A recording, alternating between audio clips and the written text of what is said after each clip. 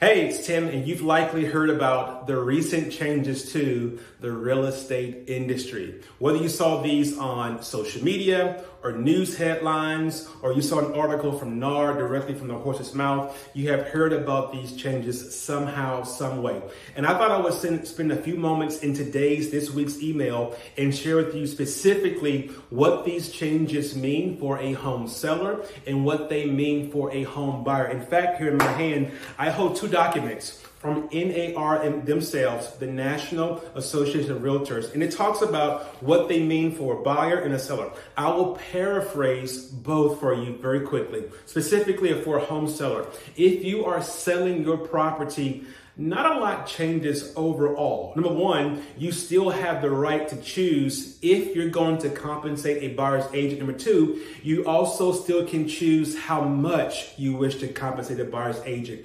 The third thing, and what impacts you directly, is moving forward from here on out, your listing agent cannot place that compensation inside of the multiple listing service. You will now, when you hire your agent, you will pinpoint and still identify how much you're going to compensate that agent for bringing a buyer to your property, and your listing agent will then communicate that to the buyer's agent, what you're willing to pay them. So again, holistically, nothing there changes. Number one, you can choose to pay a buyer's agent or not. Number two, you can choose to decide how much you'll pay them. And then number three, the change is your agent cannot put that compensation in the MLS. It cannot go there any longer.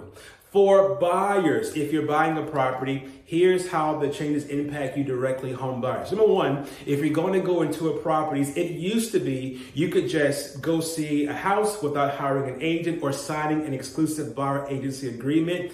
Effective as of August 17th, this past Saturday, before any agent can show you any property, he or she must have you sign an exclusive buyer agency agreement that is saying that you are hiring this agent to show you property and to then negotiate in the events you want to write an offer on that property.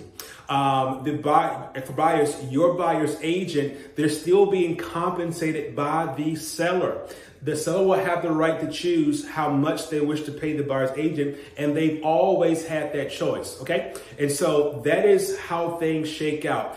From the buy side as well, one more nuance, and I don't think this is going to happen because it just would not make sense. Home buyers, in the event the home that you love, the seller tell their listing agent, we're not going to offer the buyer's agent any commission for bringing the buyer to your property, zero. That would then mean your buyer's agent is going to be working for you to buy the home you want to buy for absolutely zero. So when you begin to interview buyer agents to help you buy your next property, ensure that when you have your buyer consultation, that number one, you discuss compensation, and number two, you have already worked out how it's going to progress forward in the event the seller pays commission or does not pay commission. I believe arguably the seller is still going to be more favorable by offering agent commission, because what happens is this: if a buyer's agent has the right to choose to show their buyer property A,